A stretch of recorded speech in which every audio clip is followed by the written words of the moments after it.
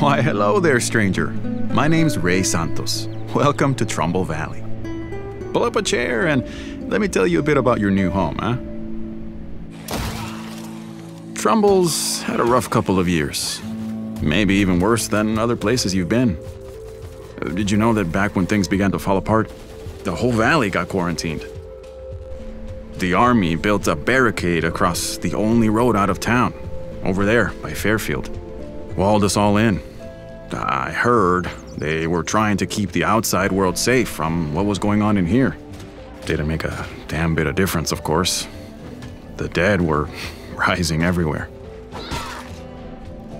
Luckily, the wall itself didn't last long, thanks to the work of a few brave folks. In fact, maybe you've heard of one of those go-getters, Lily Ritter? That's right. Back before Lily became that big, famous voice on the radio, she lived right here in the valley. Yeah, I watched her dad raise Lily and her brother all on his own.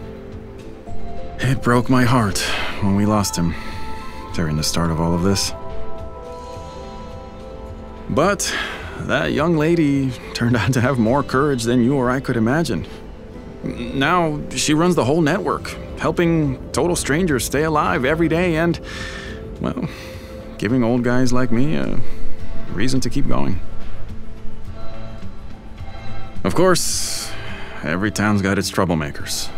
Ours are the Wilkerson family. They've got a homestead up in the hills, and let's just say they don't care much for anyone but themselves.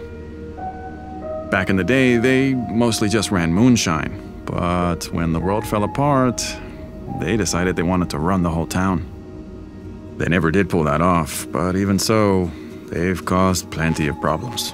There aren't many of them left, but trust me, any Wilkerson you meet up with is nothing but trouble. I suppose I should mention the problems we had down in Marshall a few months back.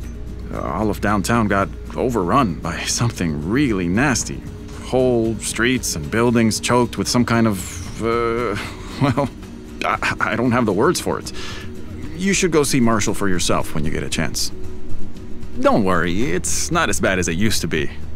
But back then, I thought we might lose the whole valley. We got lucky, I guess. Some smart folks figured out how to save Trumbull. I hear some of them might still be around, keeping busy with something up in Mount Tanner. Yep, Trumbull Valley has taken some hits.